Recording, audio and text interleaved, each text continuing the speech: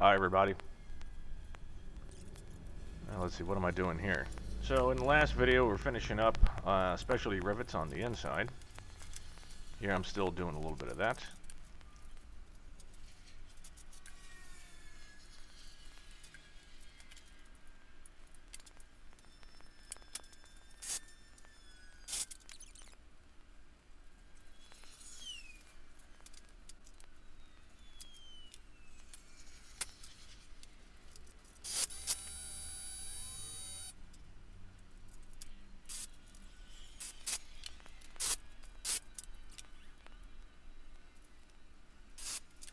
There's, right now I'm handling the difficult area that I'd mentioned in the last video about where the outer rib assembly meets the, well, basically everything.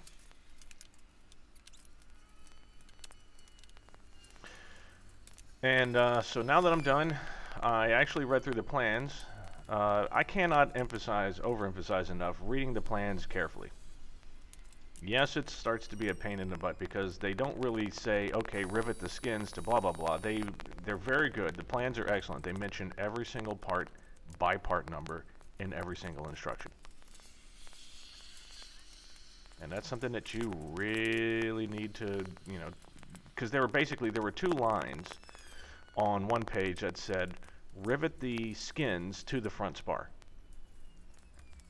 But the very next line says, you know, rivet this part of the skins to the rear spar after riveting these under rivets that you have to put your hand through. And if you're not reading very carefully, you'll miss it, because I'm sitting there thinking, okay, I've riveted the back spar in, I've done all the specialty rivets on the inside. When the heck am I supposed to rivet the front spar to the skins? Couldn't figure it out. I looked for it, couldn't find it. Yeah, it was right there on the same page. It was right there. It's just one quick line of, it's just a very short line. Rivet these skins and these skins to the front spars.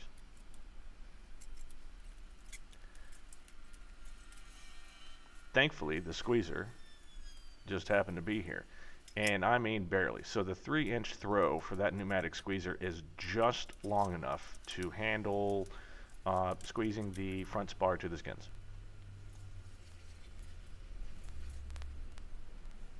If it were another millimeter, it would be, if it was another 2 millimeters, it would be too long. I should say, if the front skins that you can see protruding in front, the ones that wind up being the leading edge, if they were a little bit longer, you wouldn't be able to fit it.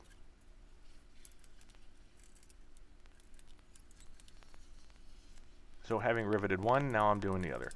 And like I'd done previously, to make sure that there's no stress in the skins or unidirectional stress, what I'm doing is starting from the middle of the spars, doing sets of 3 rivets on each side, then flipping over, catching up those rivets, and then doing 3 more towards the outside, and then flipping and repeating.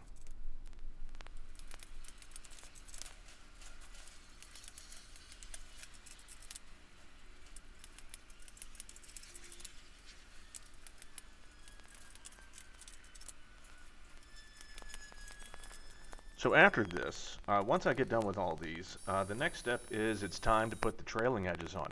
And for that you need double-sided sticky tape, which I did not have at the time, and did not have until yesterday, which was, oh gosh, a week after this. I had to order it from Amazon, so I was blocked. So the next video, the next couple of videos will be kind of like it was before. I didn't have my bucking bar, just searching for things to do. But yeah, so I'll see you in the next one.